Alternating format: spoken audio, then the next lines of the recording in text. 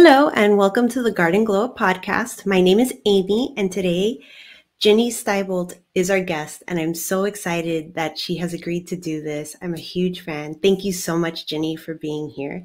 And It's today, my pleasure. wonderful. And today we're going to be talking about debunking gardening myths. So, Correct. without further ado, let's jump into it. So, which is your favorite gardening myth to debunk? Whoa, there's so many. We have been misled, I think, by a number of forces over the years, and that has created an unsustainable situation where we're supposed to have our gardens be perfect, and it should look like the gardens around the castles in the British Isles. And if we go into a garden center, they're going to sell us flowers in full bloom, and then we plant them, and then they last for a couple of months, and then we have to plant them again. And it's a good business model that we would buy plants over and over and over again, but really that's not a sustainable way to go. So we have been programmed in various ways, and we'll talk about quite a few of these as we go through the uh, broadcast here today. And, Absolutely. with just some expectations of us as home gardeners that are totally unrealistic. Agreed. I really love gardening, but my garden looks messy on a day to day. Well, maybe that's good. Yeah. Yes, and it is. It's funny because it's kind of what you're talking about. Like we've been programmed. I live in an HOA, and so you certainly don't want to get in trouble. But you have weeds coming up, but you're like, but the bees love them, and you don't want to cut it, but you know you're gonna have to. So that is certainly happening. And it's hard, when people see it and say, "Oh, but I thought you liked gardening." It's like I do, but sometimes the messiness is part of it. Yes, and I'm a big fan of native gardening, and we should be planting more of what grows in our regions. And a lot of the maintenance people are not aware of the natives. Right. And we, as gardeners, I think one of the things that we can do is to make it look like we did this on purpose. And Yes. so we plant natives, but then we put a sign out saying that these natives are supporting pollinators, or we put signs out that saying we're not poisoning our yard because we have pets and children. Um, so the outreach is important, but then just making the landscape a little bit neater so that you might have a mowed pathway through a meadow and a bench under a tree, so it looks like it is a cared for landscape, even though people might think that those natives are weeds. Yes. Weeds. I've been able, in the front of my house, I've been able to like hijack the system because I've done a hedge of native hibiscus. So it kind of Okay. meets that like HOA very landscaped look, but in my own way, I've incorporated natives and made it look and it even looks formal, I would say. So it looks very pleasing to the eye and Civilized, yeah. yes, civilized, that's a great word. Yes, so and it certainly does, and then in the backyard where I have privacy and the HOA doesn't interfere, I've been able, like I said, things get a little bit more wild, they get a little bit more messy, and I can get away with it. That's right. Mhm. Yeah, and some of the other places where we have been programmed are like the gardening programs on TV, and I don't have cable, so I don't watch them very regularly. But where the experts come in and they redo a whole landscape, and the homeowner comes back and says, "Oh my gosh, it looks so beautiful," and that makes us think that landscaping is an event and not an ongoing process. And that is one of the problems that and then I have a neighbor who has that mentality, who has instant landscapes, and when it goes to pot, then she does a whole nother instant landscape and probably spending thousands and thousands of dollars to do so, and she brings in people and the plants all come in, and then something happens, and she has to take them out again, or so it's an interesting problem that we can change by talking about this, and that's one of the reasons that I do programs like this, so that we can help people overcome this. So I'm surprised to hear you say that, because I think when people are thinking about gardens, because I find a lot of people just don't think about their landscaping at all. Maybe when they're selling a house in order to punch up the curb appeal. But I find, in my mind, or maybe in my circles, better said, I find that people don't really think about their landscaping at all. Like, as long as the HOA isn't bothering them or something like that. So I'm surprised to hear you say that, just because I think that people who typically like plants care for them to survive. Like, oh, okay, I did this work and I want to put the right plant in the right place so that it stays. But I understand what you're saying about the instant landscaping, because I would back to that example of selling a house and wanting to punch up the curb appeal. Same thing. You're going to pay people to come and put a bunch of plants here so that instantly you have landscaping and the curb appeal is fixed and you can sell your house at a higher home value. Right, and it's expectations of what a landscape is supposed to look like. And there are a number of things that so we move into this house with the instant landscaping, and there is a row of shrubs across the front of the house, and then there is a lone tree in the middle of the lawn. There are things that we can do for that landscape to make it more welcoming to birds and pollinators, like planting a grove around the tree, and widening the foundation planting so that there's wildflowers in there as well. But one of the things that I wanted to talk about were some of the myths that go with the gardening that have been so widespread that they become truisms when they're actually false. And one of the topics is that talking about that lone tree in the middle of the lawn. So trees should have their root flare above the soil level so that you can see where the roots start to flare out. But a lot of times the trees are planted too deep. So we can go to that tree, dig out the roots by hand, because you don't want because they're often buried too deep. And then a lot of professional landscapers will mulch a tree with volcano mulching, and they'll pile the mulch all the way up around the trunk, and that is very bad for the tree because the mulch can cause rotting of the trunk. It can cause the tree to send out roots into that mulch, and the mulch takes the water away from the roots and can house mice and other critters that are in there that could chew at the tree. So you would never have mulch that touches the trunk of the tree. Now, you certainly can mulch around it. Keep the lawn away from it, for one thing, and the lawn mowers away from the tree so that the tree is not injured. But and again, I would strongly suggest putting bunching grasses and other trees and shrubs around the trees so that you end up with a little oasis in the middle of the yard instead of that lone tree. And that is healthier for the tree. It is healthier for, the lawn and the tree do not get along together. The lawn won't do well under the tree anyway. So it's a good idea to take the lawn away from the tree and put other stuff around the tree.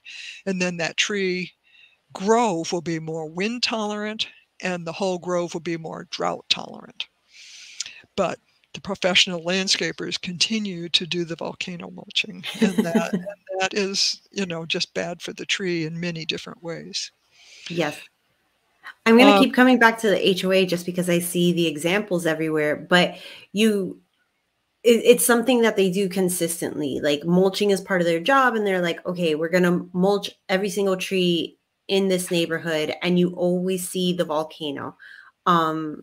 So I see it all the time, and I'm like, well, I can't go and save every tree, but and dig out little moats around them. But it's something that you see absolutely all the time by people who are caring for landscapes and trying to make them thrive. And so it's a disconnect, certainly. It is. Yeah. Okay, so here's another topic, and that is that peat moss is a good gardening additive. No, it's not.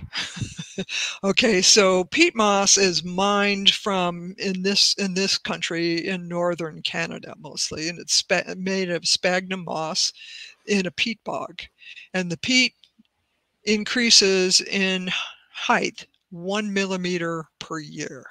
So it's very slow growing. It can never be sustainably harvested.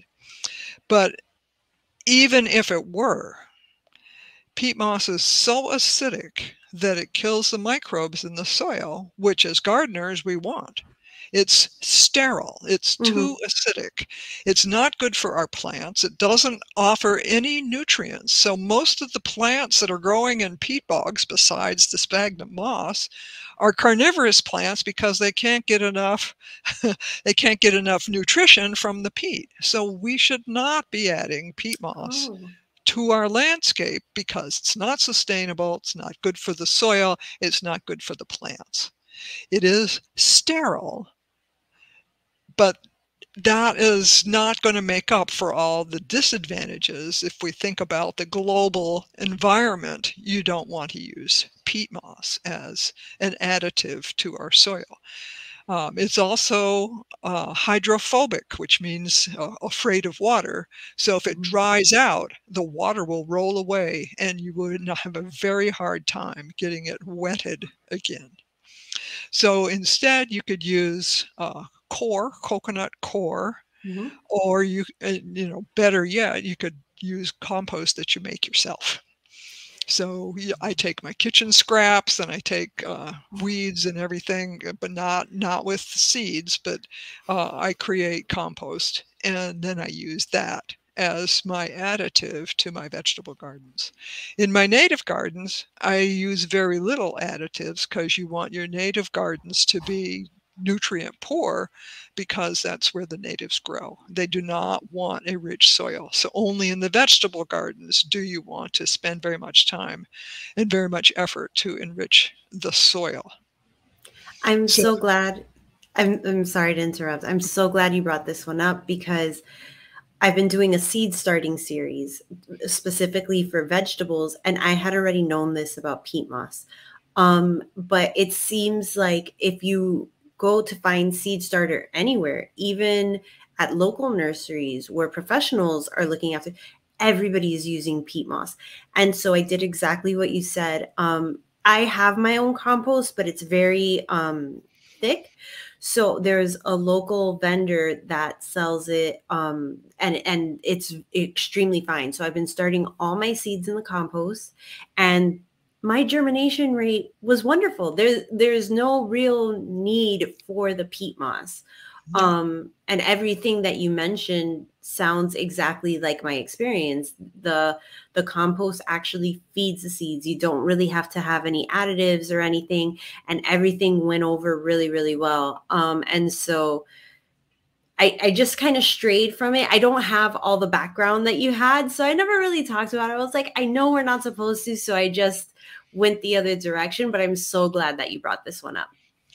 Right. It's It's something that, again, I mean, my mother bought a bale of peat moss every year to put in her Mm-hmm. tomato beds, and it's been a tradition, a garden tradition for, decades, but it's not sustainable. Peat moss sequesters a lot of carbon, so it's not good for the planet to harvest that peat moss. But in our own gardens, it's not good for the plants either. All right, Okay. and here's another thing if we want to talk about trees and shrubs and giving them the best start. Again, when we plant a tree, hopefully a native tree, but even if it's not, if it's a fruit tree, if you're doing a food forest or something like that, if you are buying a container grown tree, what would happen in that is, especially if it's a large one, you would want to do small ones, but um, if it's a large tree, it's been kept in that container for too long, and the roots are winding around inside the container. And in order to keep the tree alive, the people who are growing the tree are put in fertilizer balls and all kinds of very rich additives into that container so the tree can survive. But when you plant it in your yard, in the lousy soil in your yard, you want to get rid of all that rich growing medium.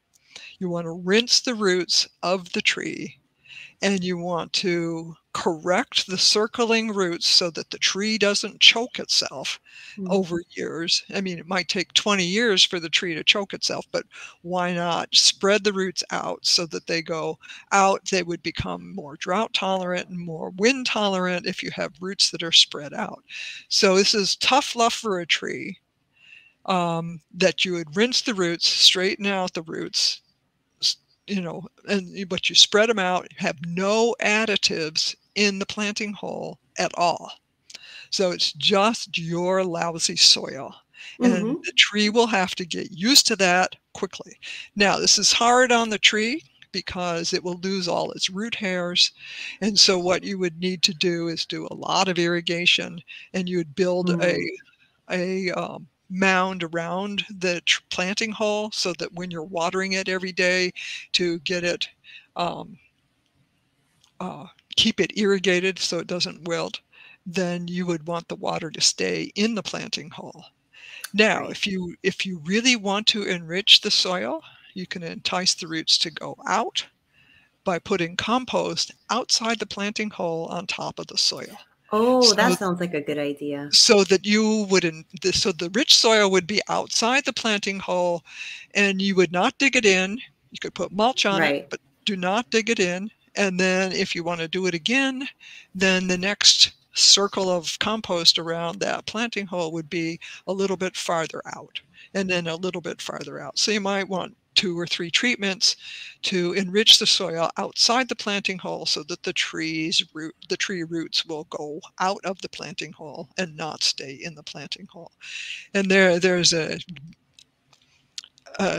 a group that is promoting that if you dig square holes that it's better for the tree. No. Oh no. Okay. No, it doesn't. No, you'd want a round hole, Okay. not a square hole. I had heard that. I never really thought about it too much, but I have heard that one. Yeah, I mean, there's misinformation and there's disinformation. So the misinformation is the square hole because you're not trying to sell anything. But I've Mm. talked about this several times. But there are people who have sponsors named, Right. big name gardeners. They have sponsors that might sell additives, and so they are saying, "Oh, add my additive to that hole so that the tree will grow," but they're making money from being a sponsor. Of course. So no additives, because And I that I think is disinformation. Okay. I think there's a little baby myth in what you said. I've been reading your book and you touched on it in the book. And well, I know you have several books. I've been reading Maintaining a Florida Native Landscape. And so you kind of touched on it. And it was that I thought you always want the biggest plant that you can afford. Right. And in the book, you said, no, not No, really. no. It's not necessarily healthier. Um, Maybe getting like a plant that's not quite a seedling, but not quite grown, just getting something in its adolescence is probably best. And that it'll catch up to the bigger plant because the roots are actually healthier. So Correct. if correct me if I misunderstood this, but when you catch a plant before its roots have had the chance to coil, it's healthier. So if you put it in the ground, then because it's a healthier plant, it'll even catch up to the bigger plant, I think you said. Correct. So it's much, I mean, I think in terms of gardening myths, nobody necessarily ever told me that. I think when you're working in the garden, that's what you think to yourself, like, oh, the bigger the plant I can get, the better, just because you want your garden to have that manicured look as soon as possible. And to have the plants really mature as soon as Yeah, possible. it'll make a statement. So if you plant a big tree, I Right. mean, and it is often repeated, I've heard it many times that, buy the biggest plants you can afford. No, you don't want to do that. Save your money, Hmm. buy a small plant that's only 2 or 3 years old, that has not been topped, that has not been held in a container for years too long, and it will establish itself much quicker. You will save money. Yes, Hmm. you will need to plant other stuff around it while you're waiting for it to grow. So it will Yes. take a little bit of time to come to the size that you are looking for. When you buy smaller trees, and this goes for shrubs as well, but particularly trees, if you buy smaller trees, then while you're waiting for them to grow, you would plant something temporary around it, like bunching grasses Hmm. or wildflowers or ground covers around it, that once the tree starts putting out shade will have to be replaced with other stuff Hmm. that would be able to withstand the shade. Um, but yes, don't buy the biggest plant. Save your money, buy more plants, buy Right. smaller plants, buy ones that are going to survive and have a Hmm. greater potential for surviving. Of course, there Absolutely. is no guarantee, but let's increase our probabilities. Absolutely. That, and I think that, like you said, save your, and if you want to make an impact, I think it's just a matter of making that adjustment. Like, okay, if I'm going to go get adolescent plants, but I'm saving money because I didn't get the biggest tree or whatever plant. And then you can start to think to yourself, okay, maybe the impact is more about the volume, So like you said, you didn't buy one big one, you bought five medium to smallish ones, and then do it that way. And then the garden overall will be healthier than if you had just gotten one huge thing, one huge tree, Yeah, and attempted it that way.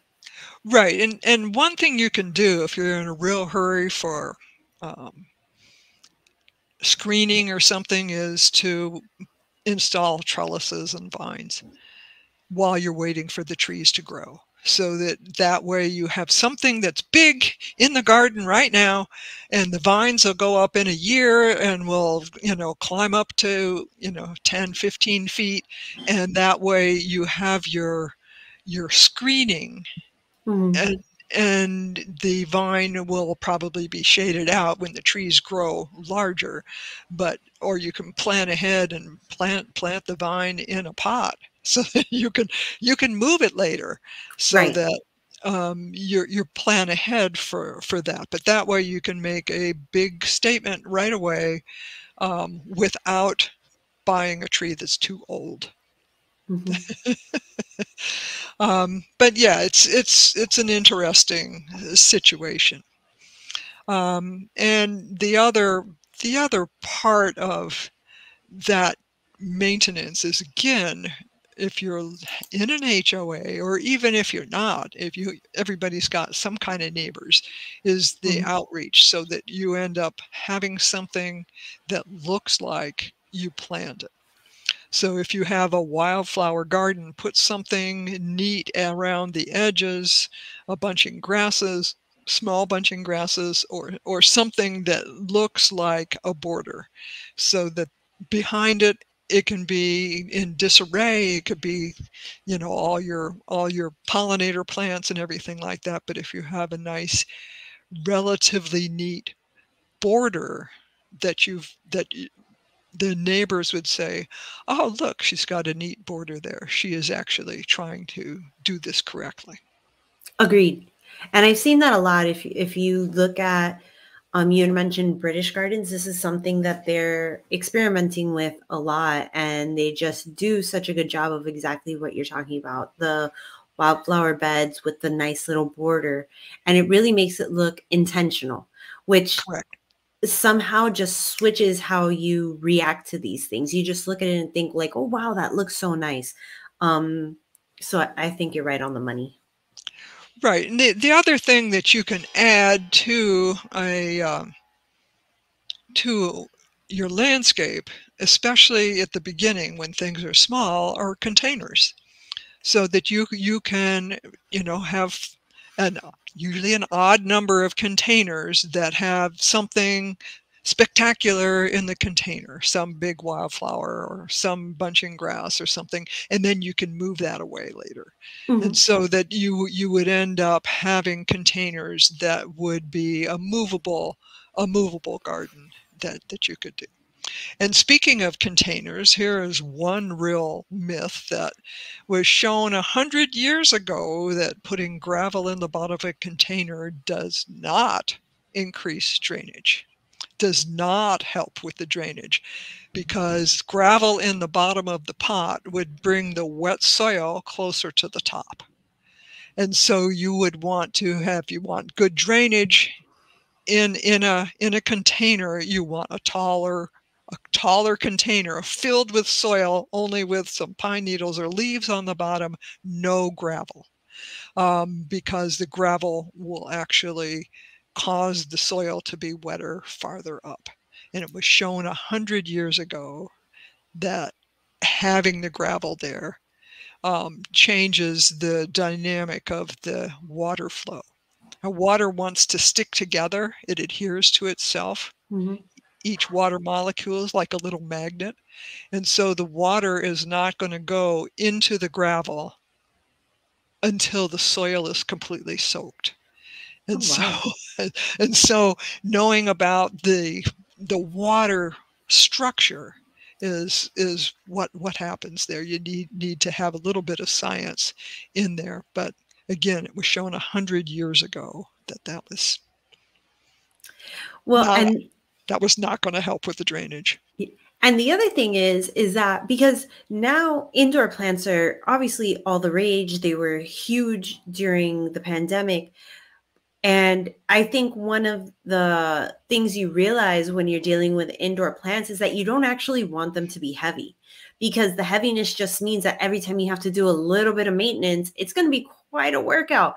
And you're like, it's just the weekly watering. So I think that's really important to know, if you enjoy your indoor plants, that the gravel at the bottom is not going to help. Not only is it not going to help the plant, then you're setting your like you're making your life much harder Yeah, in the it's going to be process. it's going to be heavier. Yeah. Yes. Yes, So absolutely. if you want to lighten up the soil a bit, then you would put more pine needles and more leaves in the bottom. And I like you that know, one. yeah. All right. And as far as the other kinds of things that I wanted to talk about, was that Spanish moss and mistletoe do not have to be removed from trees. Okay. Okay, so Spanish moss and the tree guys who can make money removing them for you Ah, say, I see. "Oh yeah, yeah." But Spanish moss is a flowering plant. It's not a moss. It's not Spanish. It's native to the southeastern states. It's Yes. it's in the pineapple family, in the bromeliad family, and so it has little tiny flowers, and Hmm. it makes its living by cleaning the air. So it doesn't take nutrients from the trees on which it is found itself. and it cleans the air while it's there. It is a pollinator plant, and you do not need to remove it. However, if it does fall, that Spanish moss does make good mulch. If it Oh, does does it fall. really? Oh, sure, because it sticks together, and it is a good mulch, but you do not need to remove it. It does not kill trees. It will find itself on bare trees because there's more light. I mean, it's a Right. photosynthesizing plant. And so people will see it, and they often think lichen is also causing their trees to die because the trees without the leaves have the lichen on it and the Spanish moss on it, and it's a symptom, not a cause. Yeah. The other thing that we have here is mistletoe, and mistletoe also does not need to be removed. It's actually a keystone plant in our ecosystems. And yes, it is partially parasitic, so that it sends its rootlets, which are called haustoria, into the tree where Hmm. it is finds itself, and then that plant, the mistletoe plant, will take some of the water that's in the xylem of the plant and use it for itself. But it is photosynthesizing, so the thought is that it also shares the sugars that it creates with its host plant. And one of the things to know is that the water that is soaked up into a tree, 90% of that water evaporates into the air. Hmm. And the small amount that would be used by the mistletoe, even if there's several Mm, clumps, is not going to make that much difference because 90% of it goes into the air anyway. right. So the mistletoe does not have to be removed. It is the only larval food for the great purple hairstreak butterfly. Mm. And it has berries at this time of year. I took a photo, I put it on Facebook, got up the step ladder and went up into a small live oak in my yard that had a mistletoe that wasn't too high. It was Very cool. higher than I could take the picture from the ground, Right. but so I took the step ladder out and took a photo of it. And right now it's filled with berries. Can you think of anything else that's got berries right now? No, You know, because so it's yeah. offering berries to the migrating birds like the cedar waxwings that need to gorge themselves to get ready to migrate back to their nesting areas in the spring. I think I'm too far south to really experience mistletoe. I see Spanish moss, and that I kind of know. I don't know if we have mistletoe this far south. I don't even know if I would, I like, if I saw it, if I would know what I was looking at. You do have it. Yeah, Oh, do we? and there is another in farther south. There's a mahogany mistletoe as well. Ooh, I need to look those up. Yeah, so the mahogany mistletoe I don't have up here in North Florida, Mhm. um, but yeah, the eastern mistletoe or the oak mistletoe, I think is distributed through most of Florida and actually most of the eastern U.S. It doesn't go up much past New Jersey, I think, is how far north it goes. But there is the southern mistletoe as well. And then there's mistletoes out in the west and we were camping in 2022 just to get out and do something.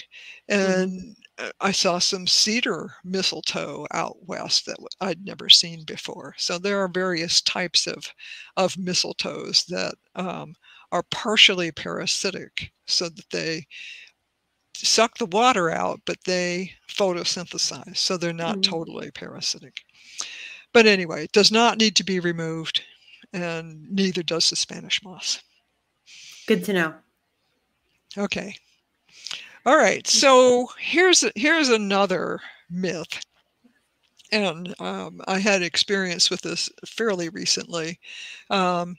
Is that people recommend that if there are pests in your landscape, that you would spray them with soap, Mhm. insecticidal soap.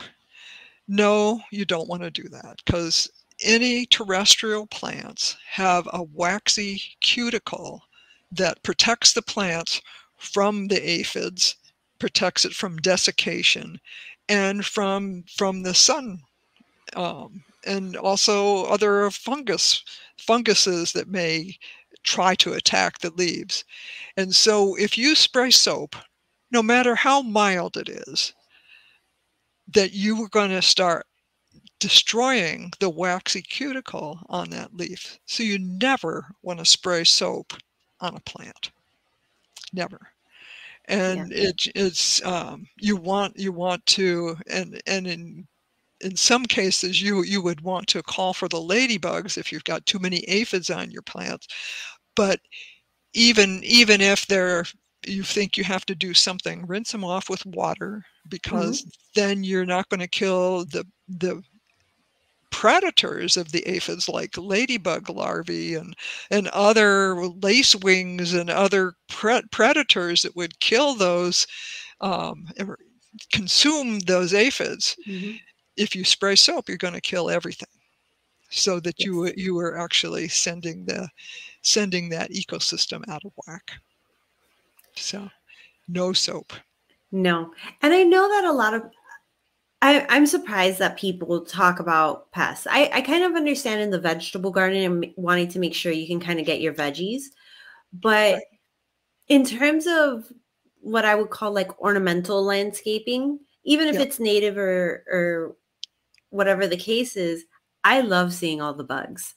And my kids do too. And we run out. And even when there's caterpillars and they're like destroying, like, sometimes they collect on a plant and they just kind of eat the whole thing. One, the plant always is fine. Like a week later, it grows back all its leaves. Everything is fine. But then it's also, if you've taken the time to cultivate a garden, it is so much fun to see all the wildlife that it invites into the garden, because it's not just that bug. Then eventually the birds that eat that bug come. And so that's how you really cultivate an ecosystem, is by letting Correct. those bugs do whatever they were about to do, or Yeah. pests do whatever they were about to do. And then it just sets off a chain reaction that's truly amazing to see. Right. Doug Tallamy has done a lot of research. Now he's in Delaware. He's not in Florida. Okay. So he and his students studied um, chickadees. And so one pair of chickadees needs 6,000 to 9,000 caterpillars to raise one clutch of young.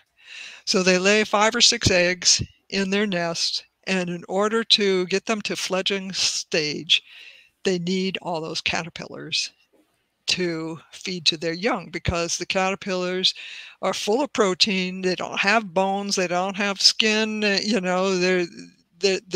have undigestible parts, so that this is the ideal food for a baby bird. And Mm-hmm. so if the saying goes that if nothing is eating your plants, then your yard is not part of the local ecosystem. Yes. So a real butterfly gardener cheers when something is eating the plants. Yes. And that's what makes it fun, I think. Absolutely, absolutely. So yeah, in a vegetable garden though, I do use BT if Mhm. I've gotten caterpillars on my melons or something like Right. that. And I was buying a small concentrated bottle of BT in a big box store a couple of months ago. Actually, it was last year, and the person who was in there was very helpful and said, "Oh, you should add soap to that." And I said, Oh no, no, you don't. You don't want to add soap. I'm a botanist. I can tell you that you don't want. I know you're trying to help, but no, you don't add soap to the. No. Don't say that to anybody else. Yeah, she probably said, "Oh my God," but she was just trying to be helpful. But Of course. that is a myth that is very hard to get rid of. That and many people are doing it. And so, where do the myths come from? I mean, I in researching a presentation that I have on debunking the garden myths, I looked at a recent Farmer's Almanac, Hmm. and the writer was a creative writer. She was not a botanist. She was not a Okay. master gardener. She was a writer. And the stuff that she made up was lame, and it was ridiculous stories that she was telling. And then I found, I looked up quotes from that Farmer's Almanac and saw that it was repeated in other documents by other people. And so people are making stuff up, Hmm. and then, they're saying they're a good source Right. when they're not. Right. Like I said, a lot of the professionals in my area are using the peat moss, Yeah, and you just have to, okay, and then just go do your thing. That's why I did my seed starting series. I recommend you do it with compost, and right. you do your best to spread the word. That's right. And companion planting, if we're talking about vegetables, Mm, is another one where there are certainly a lot of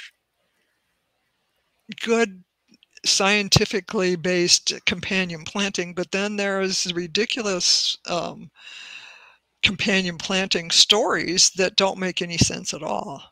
And okay. so one that has been repeated over and over and over again is that you would plant cucumbers next to your sunflowers so that Hmm. the cucumbers would grow up them. But Oh, sunflowers are allelopathic, which means that they have an herbicide that kills neighboring plants. So you do not want to plant anything near a sunflower that you want. right. So Of course. sunflowers are great near a vegetable garden, but near is the word there. Okay. You want them off by themselves and not in the vegetable garden, because they will inhibit the plant growth. So you do not want to grow cucumbers next to your sunflower, even though the cucumbers could climb up the sunflower. If you've ever had a bird feeder where you had sunflower seeds, underneath that bird feeder, nothing grows. It Oh, ends up being totally dead space under a sunflower bird feeder because of that allelopathic property. that is so interesting. Yeah. So there are companion plantings that do work, and you do want to do crop rotations, so you're not growing the same thing every year, season after season, Right. in the same bed. So you would have a group of plants that you would want to plant one year in this bed, and then the next year you plant them in the next bed, and in that bed you would plant a whole different kind. So you would do it by plant family and family groups, so that you would end up with the legumes being a big part of that, because the legumes will fix nitrogen and enrich Hmm. the soil. So you would have the legumes in one area that you would rotate around. Um, but if you have legumes, you don't want to fertilize them too much, because if they've got too much nitrogen, they'll grow more leaves and not as much fruit. Okay. So there's all kinds of ways around it, but there are ways to have smart companion planting that not only makes sense but is also scientifically based. Do you have an exact? I'm so curious because I had always heard that the science around, um, I guess what you would call some of the myths around companion planting was shoddy. Like the science wasn't really there to back it up. So I've always just kind of dismissed it. I've never really thought too much in my vegetable beds as to like what to put together and what not. So do you have any examples of when it does work? Okay, so there are a number of things that you want to do. So one is that you want to have natural predators in your garden. Hmm. So sweet alyssum will attract some of the predators to their tiny little white flowers. And so you would plant some sweet alyssum, and Ah, that would end up being an attractant to those little wasps that lay their eggs on the caterpillars. yes. That but they need a tiny little flower like the sweet alyssum. Okay. So and having marigolds around your plants will also attract pollinators, and you want to have not huge swaths of the same plant, but you would want to mix it up so that Hmm. you have some of it here and some of it over here, so that um, the enemies of that plant don't have it easy, that they have to work a little harder to find their stuff. And one of the reasons that you would want sunflowers near your vegetable garden is because it's a trap plant. So there's going to be some of the um, insects are attracted to the sunflower over your crops, and so that it would reduce the crops. And there's other ideas where there are trap crops, where there's one Yes. type of squash that you would plant first, and then all the squash bugs are attracted to that one Hmm. over all the other ones, and so it would end up being a trap plant. Right. So yeah, there's a lot of that. There's a book now on companion planting, and also Linda Chalker Scott has uh, um, a a good um, summary of companion planting. So Okay. the companion planting book is by Jessica Walliser. That's on science-based companion planting. I did a book review on that on my blog, Ooh, wonderful. I'll so check that out. it's there. And if you want, I'm typing the name as you talk. right, and Linda Chalker Scott has an amazing website. She's in Washington State, and she has a website called informedgardener.com, Mm, which is the busting of all kinds of horticultural myths, all kinds, including the rocks in the bottom of right. the pot, the rinsing of the roots, and that kind of thing. Um, so that she has a huge amount of information there on science-based gardening. So informedgardener.com. I love that. So I have a question. What would you do if you found a weed that you didn't want in the garden? What kind of garden? It's a vegetable garden, I would pull it out. But if Okay. it's a native garden, unless I knew what the weed was and I knew it was invasive or something like that, I would probably leave it. Okay. And of course, what is the definition of a weed? There's many native plants that I would call weeds because they're so aggressive, Right. but they also serve a purpose in the local Mhm. ecosystem. So it depends. But in my native areas, I'm much more likely to allow the weeds to grow unless I know it's an invasive plant like coral Right. ardesia or climbing ferns something that I know is um, invasive. I'm Hmm. inclined to let it stay. Agreed. um, how do you feel? So if somebody does find a plant that they don't want, um, would vinegar and salt be one of the things you might use to get rid of that plant? Only if it's in cracks in between in Ah, your driveway. Only if it's in a place that you never want plants to grow. okay. Um, because if you salt the earth and you acidify the earth with vinegar and salt, then nothing is going to do well there. So if you have a pile of weeds maybe underneath your deck and you spray it with vinegar and Mm-hmm. salt and a homemade weed killer, you're going to kill all the toads that are in there. You're going to kill the earthworms. You're going to kill all the good uh, bugs that are in there, as well as maybe not doing such a great job on killing the weeds. And so, yeah, vinegar and salt is never called for Okay. in a garden, unless it is in a crack in your driveway that you never want Right. anything to grow. Right. Um, and so it's fine there, but otherwise, no. Okay. Got it. All right. So did we go through all the myths? I think so. And, you have to keep an open mind in a garden because you have to listen to your garden as well. Mm-hmm. The garden will teach us as gardeners lessons, and every day there are things to learn from the garden. Um, but yeah, I think we've gone through a number of them, and there's some things for people to think about. Absolutely.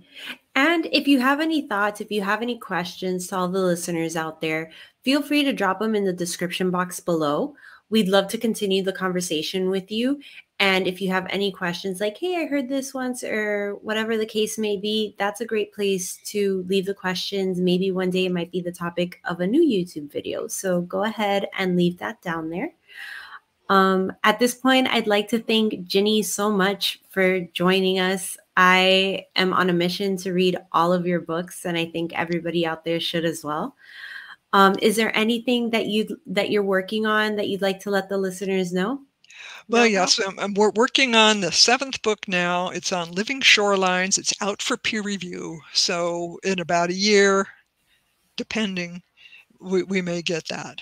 But I do have one good deal for people, and Mhm. that is that our Climate Wise Landscaping book is now in its second edition. But there are some first editions left. And if you go to the climatewiselandscaping.com website, which is our website, you can buy the book for half price. That's a great deal. Yeah, and so gardening with a climate in mind is also a Yes. whole different way of thinking Mm-hmm. about gardening. So you save water as a good gardener, but when you're a climate-wise gardener, you save water to not only save the water, but also to save the energy that's used to get the water to our taps. Mm-hmm. So it's a rethinking the gardening entirely, but it is on half price right now. Um, climatewisegardening.com. Perfect. Okay. So we'll be putting links in the description box below. So if you're looking for the book, if you'd like to connect with Ginny, she has a blog, she has a website. We're going to be putting all of those links in the description box below. So you can just go find all the information there. I've also recently become an Amazon influencer. So some of the tools you may need in the garden will be in links below. So I'll go ahead and plug that as well in the description box so that if you're looking for something you need, you can find it there. I think that's it. Thank you Okay. so much, Jenny, for joining us. It's my pleasure. Thanks. Okay. Well, I hope to see you all here next month when we have our next speaker. So go ahead and subscribe, and we'll see you soon, hopefully. All right. Bye.